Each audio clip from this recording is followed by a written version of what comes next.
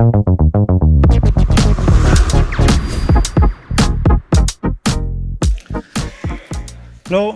good morning. My name is Antonio Peña. I'm the manager of the HomE group, and this is my colleague Álvaro García, established researcher in my group. We're talking today about HomE, enabling private deep learning, an ERC Consolidator Grant. Hello, everyone. So today I want to talk to you about deep learning. So deep learning uses very large neural networks in a process called inference. And of course, is revolutionizing many of the things that we know today as smart homes, voice recognition, computer vision, and is a great revolution. But of course, we need privacy. And wouldn't it be great if we could run those large models and large networks in the untrusted cloud, and at the same time protect from the prying eyes of the central authority that hold this sensitive data of yours, actually, and all of that complying with the current regulation that you should all be aware in Europe, GDPR. Therefore, I want to introduce a technique called homomorphic encryption. Before homomorphic encryption, we had this. Your data, your models, the inference computation, all is unprotected, and still you can get predictions, of course. But a much better approach will be protecting your user data, your models, and your inference process, and obtain your results and decrypt them with your private key. So we compute over encrypted data, and we obtain results without having to reveal to the untrusted storage in the cloud all our sensitive information, right? So this, of course, has some limitations. Homomorphic encryption has some limitations by itself, and this is because the data size increases a lot when we encrypt, and therefore the computational speed up suffers, or can suffer. But there are some solutions for that, and the main idea here is that we could fit those things in RAM and speed up. Tony will tell you about it. So we aim at enabling the efficient execution of currently impossible scenarios of homomorphic encrypted deep learning inference. One is large models. As Álvaro mentioned, only small-sized, mobile-sized models fit within current RAM spaces. Two, multiple smaller models running concurrently, as in the case of a cloud service attending multiple clients. And three, there are many use cases that benefit from the added accuracy of larger inputs, as for example, cancer detection using high-resolution images.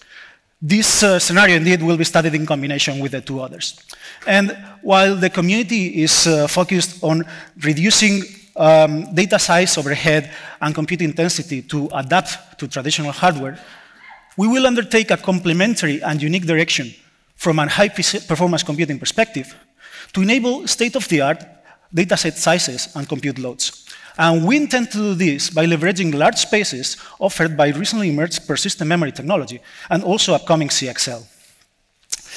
These large spaces, however, come at a price of severe limitations, which is where the big challenges lie.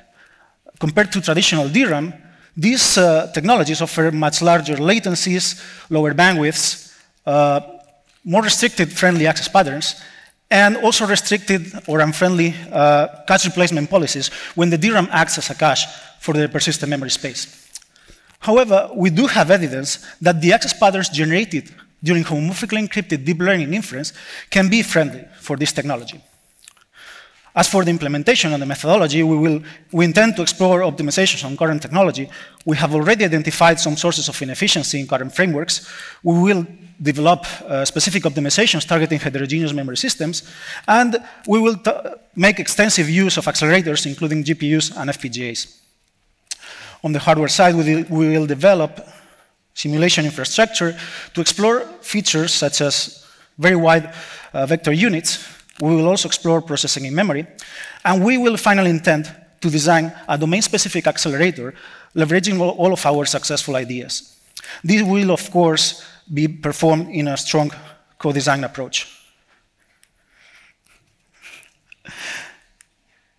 This goes slower than my brain.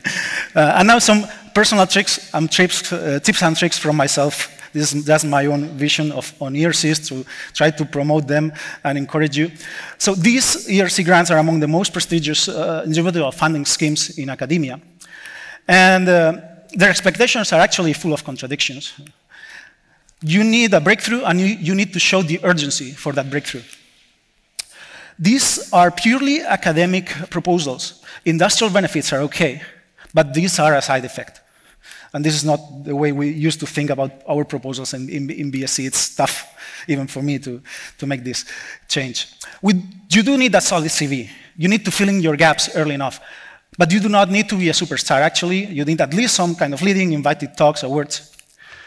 It cannot be a continuation of your research, but at the same time, you have to prove that you are the best suited in the world to undergo this research. This has to be high risk and high gain, but the high risk has to be kind of contained, only partial. And there are statistically higher chances for successful for proposal resubmissions and also former Marie Curie individual fellows. And with this, if it wants to go to the next slide.